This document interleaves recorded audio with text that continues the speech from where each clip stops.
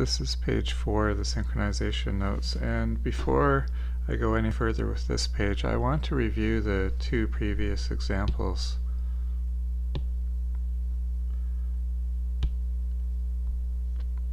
So here is the here's the event signal use case, and task 1 and task 2 are running concurrently, so you can think of that as they're running in parallel, although they could possibly be sharing time on one processor. So you don't know what order they're going to run in.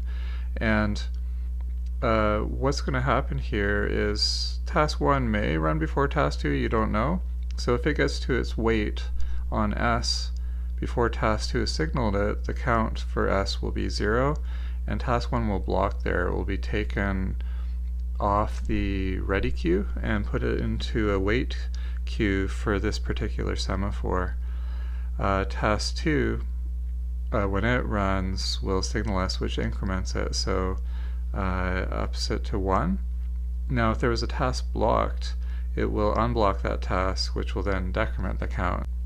Now if task 2 got there first, then it would signal an S would be at 1 when task 1 arrived at its wait, and task 1 would not block at all because the value is already 1, so it would just decrement it down to 0 and proceed. One more thing to note here is that task 2 doesn't necessarily have to be a task. In fact, it's often the case that an interrupt service routine, or an IRQ handler, as ARM likes to call them, will signal semaphores, and that communicates some kind of meaning to a task that's been waiting for that to happen. So that was the event signal use case. Here is the mutual exclusion use case. In this case, the lock semaphore starts at 1, and the idea here is that task 1 and task 2 both have a critical section where they modify shared data. So maybe you're creating a game and the shared data is the location of a sprite. A sprite is just a 2D object that can move around the screen. So maybe one of those tasks is updating its location, and that involves setting multiple variables such as like an X and a Y coordinate, maybe other information. And maybe task 2 is drawing that to the screen. And you don't want task 2 to be halfway through reading that data while task 1 comes in and modifies some of that data on it. So you want them both to have exclusive access to that data when they're either reading or writing it. So that's what this will do. One of them will get to the wait lock instruction first and decrement it to 0, so that if the second one comes along to the wait lock, they will be blocked until the first one that acquired it signals the lock, which will then kind of implicitly increase the semaphore to 1, but when it unblocks the other task, then that takes it back down to 0 again. And so now we're going to look at a third use case.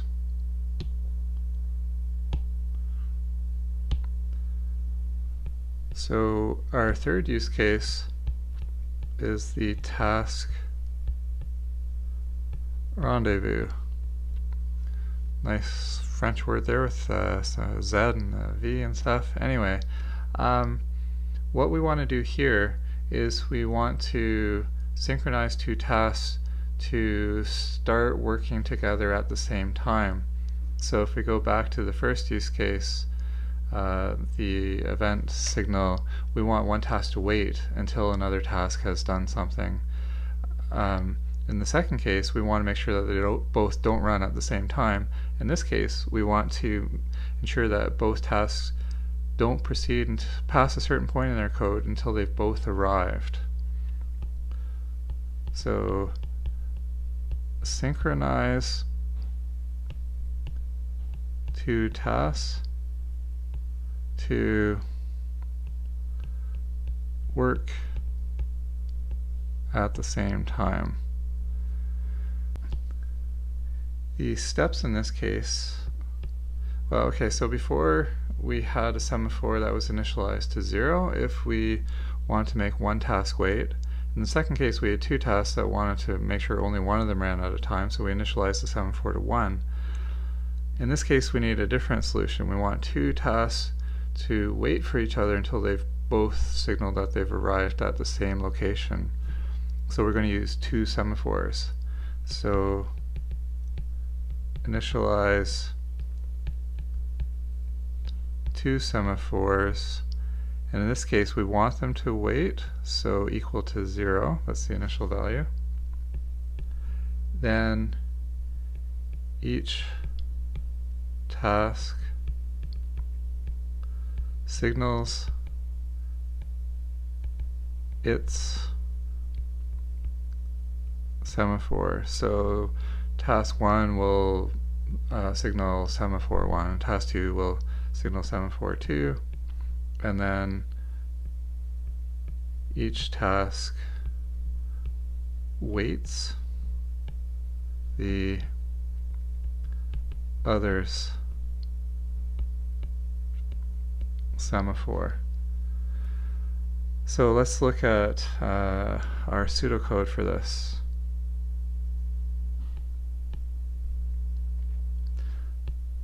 So we've got our hypothetical semaphore type, call it semaphore, and task 1 semaphore, let's call it S1.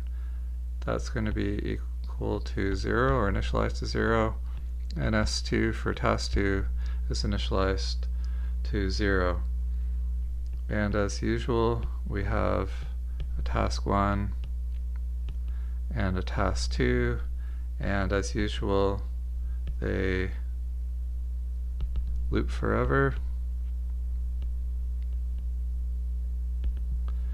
And so this looks a little bit similar to the mutual exclusion case.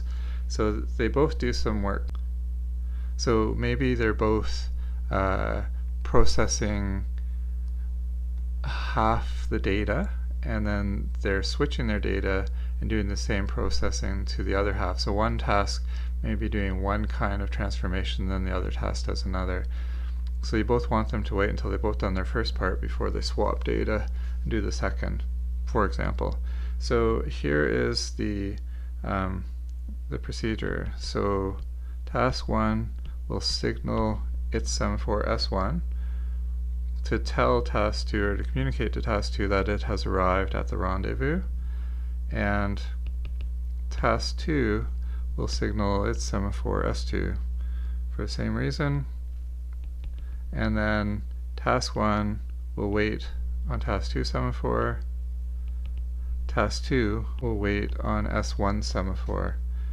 And once they've reached that point, then they can both continue executing, knowing that they have reached this rendezvous point. So this is our rendezvous, and really they are rendezvousing at this point here, and those two lines are the mechanism that makes the rendezvous continue. And they may do this over and over again in that loop. There. And there's the code for task 2's rendezvous. Might as well label it. And that is our third use case.